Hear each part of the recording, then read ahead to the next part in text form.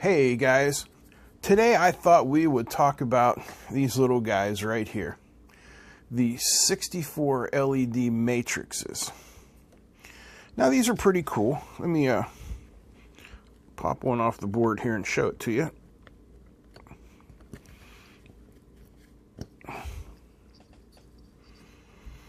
Now these use, I know you can't read that, it's so damn dark, the Max7219 driver chip. And I'm trying to focus this again. Not so much. That looks pretty good. They're going to take 5 pins. You have VCC, ground, data in, CS, chip select, and clock. Now, here's the little caveat to these. To cascade them, they tell you to go in through this way and come out through here. But that's not entirely necessary, as you can see from the little rig that I have here.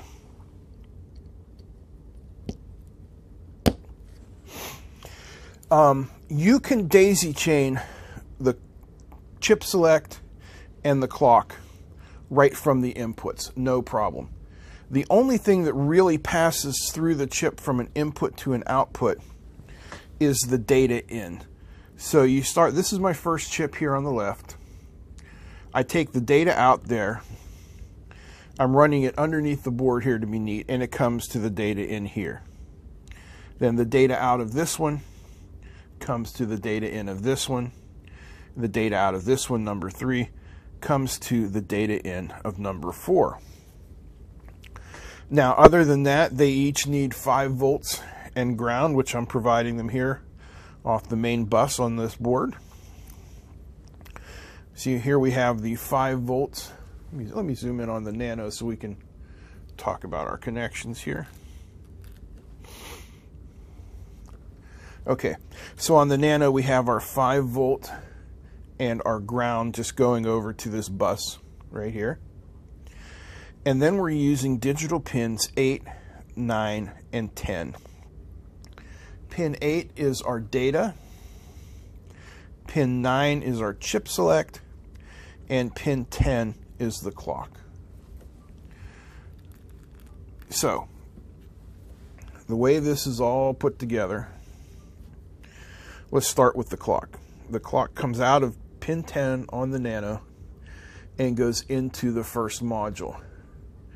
Then it daisy chains over here to this one, daisy chains to the third one, and daisy chains to the fourth one. Then we have chip select, which comes out of pin 9 on the Nano, goes into chip select of module 1, daisy chain to module 2, daisy chain to module 3, then 4. The only difference is the data, like I said. The data comes out of pin 8 and goes into module 1. Then the data out from module 1 wraps around the bottom and comes into module 2. I hope that wasn't too confusing. It's relatively a simple setup. Let's go over and take a look at the programming now. Alright guys, let's take a look at the code that we're using here. And this is from the Max Matrix library, written by Marcelo Moraes. And there's one thing that we have to be very careful of here, depending on which IDE we're using, or it is going to frustrate you to no end. Right here, we are defining all the possible characters that we can print out to our matrix. And it is going to store these characters in the EEPROM. And when it does that with this progmem command, program memory.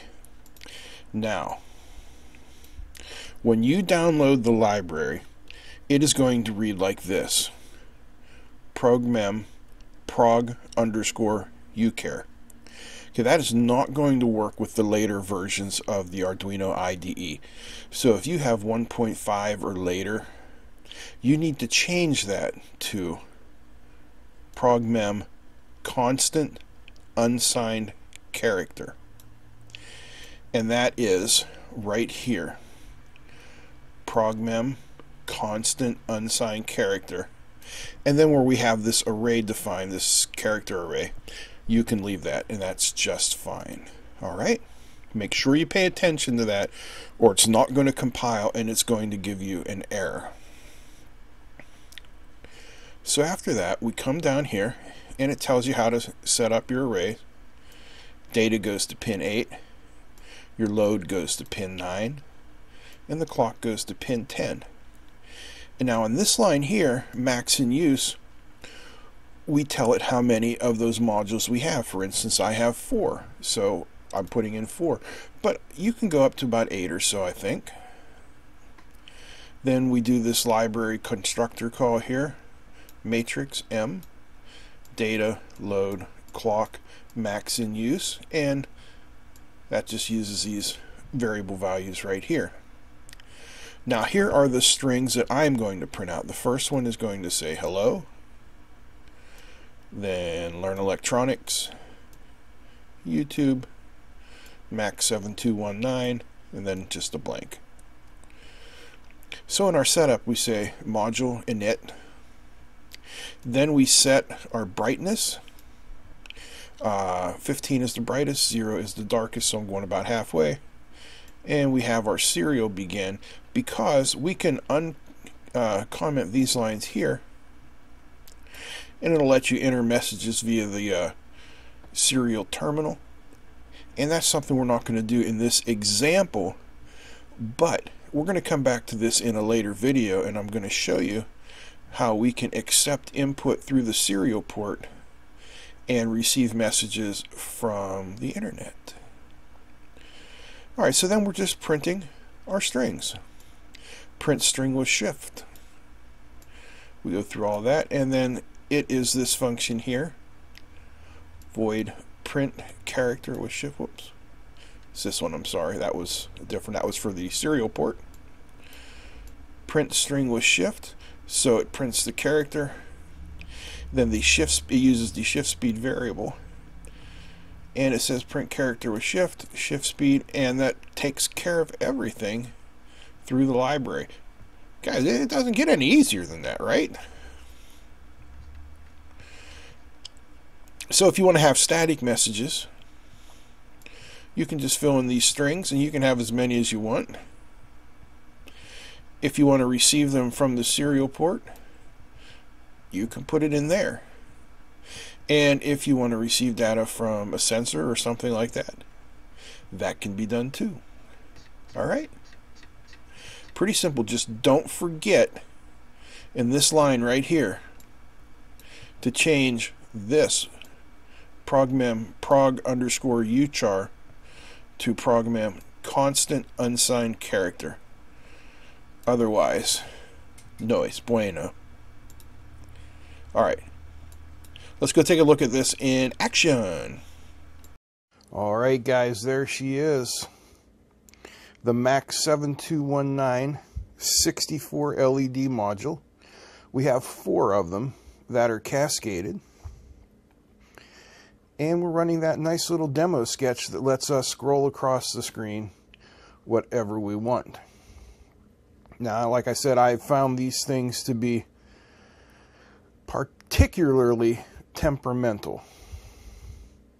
And like as you can see here in this first module, I've got one line that's not working.